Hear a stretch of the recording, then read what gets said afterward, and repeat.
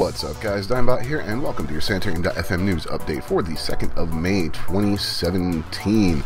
Got a decent amount to cover today, so let's get started. Hearthstone just hit 70 million players, and to celebrate, they're giving everybody 3 free packs from the Journey to Ungoro expansion.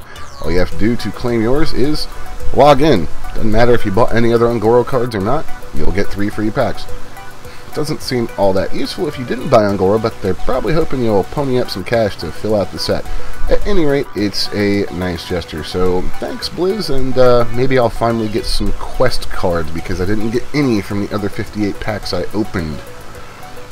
Next up, guys, Darksiders 3 has been leaked thanks to Amazon. They seem to make a habit of this, but anyways, it is a hack-and-slash adventure game, and they gave us some screenshots. You play as Fury, a mage who uses her whip and magic to restore the balance between good and evil on Earth.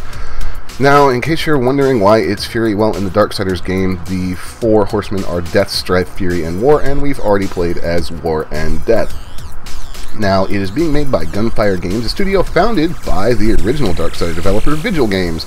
You remember they went under after THQ went under. So yeah, should be interesting. You have to defeat the 7 deadly sins and their servants in a post-apocalyptic environment. I've always loved the art of the Darksiders series, and Darksiders 2 combat was a lot of fun. Let's just hope they can work out some of the other problems that those games had. And finally today, guys, Ashes of Creation has launched their Kickstarter. I covered this one a little while back when they were talking about it, and it's a interesting MMO that has no factions. Instead, players colonize nodes in the world, and everything you do in that node goes towards helping civilization expand in that area. So they're saying that everybody's experience with the game will be different. Cities will rise and fall, fates will be determined through force of will and power, blah blah blah, game things. It looks interesting. It's an interesting concept.